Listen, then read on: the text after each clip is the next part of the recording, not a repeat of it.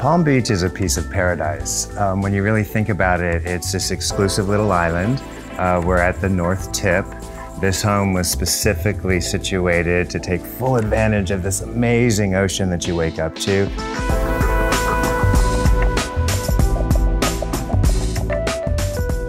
This particular lot, when we came here, was a vacant lot, and when we started the project, we set up a tent on the site, and a whole team assembled, and we sort of sketched and brought images and concepts. Since this upper part at the ocean is higher, this would be where the main house is. And then because you had a lower part of the site, we created a smaller pavilion or guest house down towards the front of the site. As well as the house is also situated at 17.5 feet above sea level, so that if a breaking wave were to come through, the house is designed structurally so it can withstand the force of a wave as well. When thinking about this house, you have to realize what a role water plays. Forget the natural setting, forget the fact that we're in a tropical paradise, so the blues and the greens are constantly in your face, but water is one of those soothing elements, and this house is all about fueling your soul.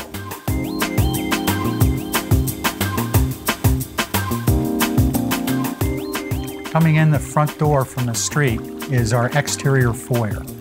The exterior foyer consists of a whole series of water features.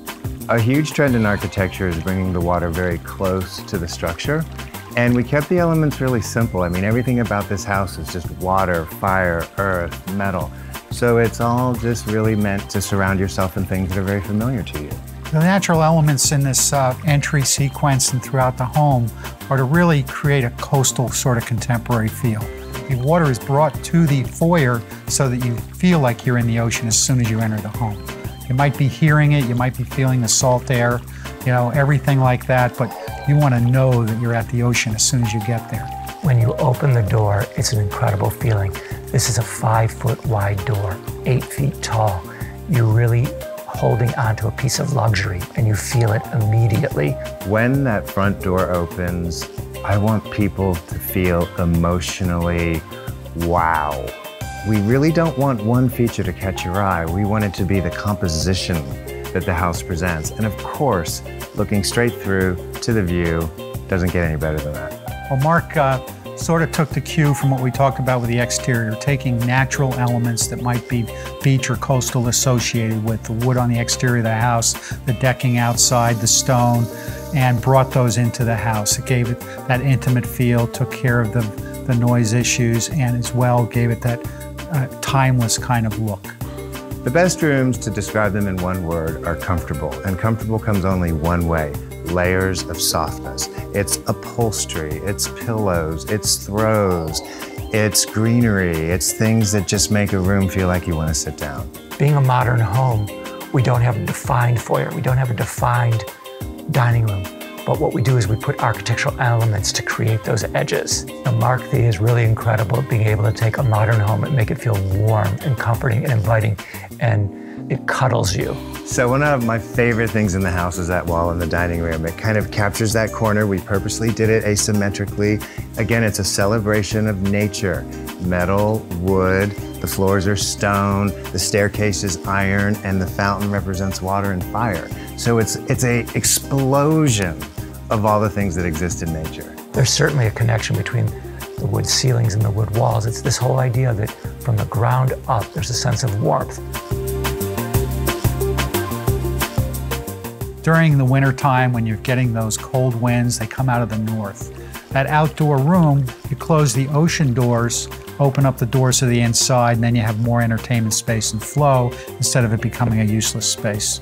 One of the best things about living in Florida is on beautiful days, you get to choose how much you want to spend time indoors, how much you want to spend time outdoors. The colors used in that space were absolutely designed to relate to the water features beyond, both the man-made and the God-made. It's got the big center space, but it also has a core to the left and it has a core to the right.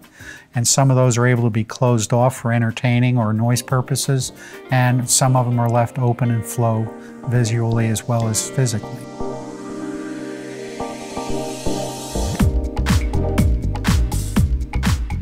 Yeah, we call those the airline cabinets. You know, they look like you're in an airline, you know, ready to put your luggage in there for walk on. But homes like this, the kitchens are for entertaining. The kitchen is very contemporary, so that living edge serves a purpose. It warms it up and brings in that organic feel.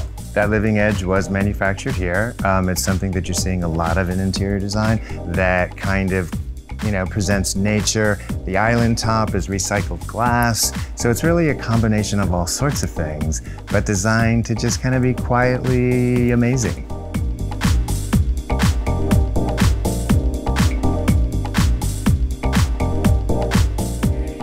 So the space that we're in right now is called the club room.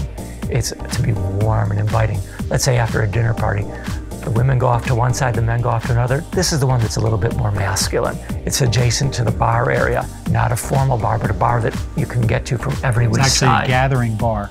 It's not, this bar doesn't even have a side for a bartender. You know, you stand on the same side as other people and serve people, so everyone gathers.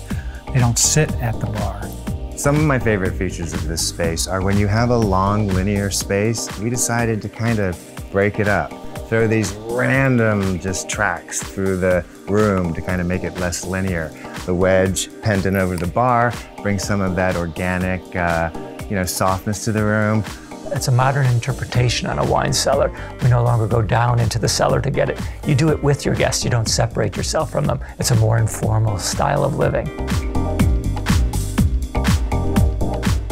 The space that's at the front of the house is the office or the den. It's a space that somebody might be doing some business meetings. And if you are doing some meetings or whatever, you know, the other places of the club room can be sitting areas that augment the business function. It's not that rare that stairs become sculpture. Stairs become a major feature. Here, they're the celebration of everything this house represents. So it does have every element. The water, the fire, which is the lighting, the steel, which is the structure, the wood, which are the treads, and the stone, which is the back wall. The space at the top of the stairs was designed to use your imagination. You can only predict so much of who the family is that's going to buy this home. So why not have a space like that, make it playful, it's got great views, and let people claim it.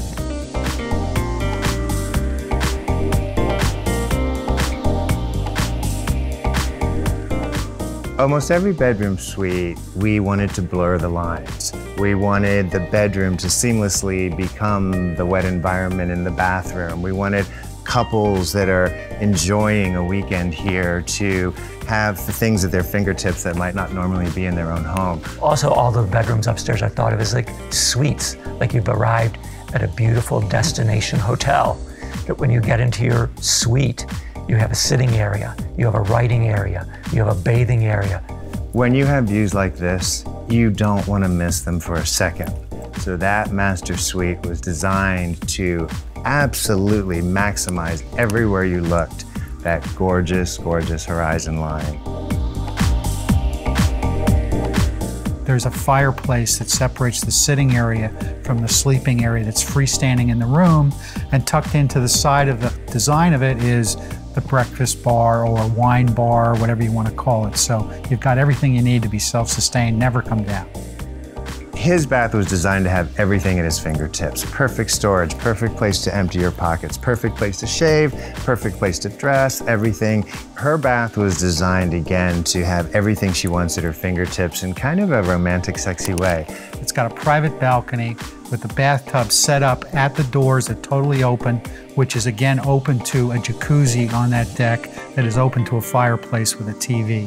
And it has a privacy shade that comes down should you need it. This whole team, we've gotten together for, I don't know, a dozen years now. They're just absolutely fabulous. And, you know, everything we create is unique. And we got clients that love it, clients that want more of it. And that's what makes you keep going on. A home is designed to de-stress you. A home is designed to nurture you and give back to you and give you and your family a place to,